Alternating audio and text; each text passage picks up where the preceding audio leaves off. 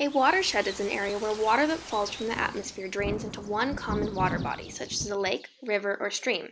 As water drains through the landmass, it picks up different types of nutrients and pollutants and feeds them into the water body.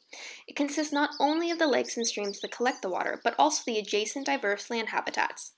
In a healthy watershed, there might be sharks in the ocean, salmon upstream, river otters rolling on the beaches, and tule elk roaming the hills. Why should I care about watersheds? Well, because watersheds are critical to the health of many animals that live in them, including us. Watersheds can affect us? That's right, we all live in a watershed. They not only provide the essential components for sustaining life, but also they support industries such as agriculture, recreation, and fisheries. When we fail to protect our watersheds, it hurts us and all the other animals who live in them, including otters. Wow, watersheds are important. But how can I help protect my watershed? It's important to keep in mind that as water passes through a watershed, it picks up nutrients and pollutants from the surrounding soil. So if you do something to one part of the watershed, it affects the whole watershed. And don't forget, otters use every part of the watershed, from the headwaters to the ocean. So get to know your watershed and stand up for it.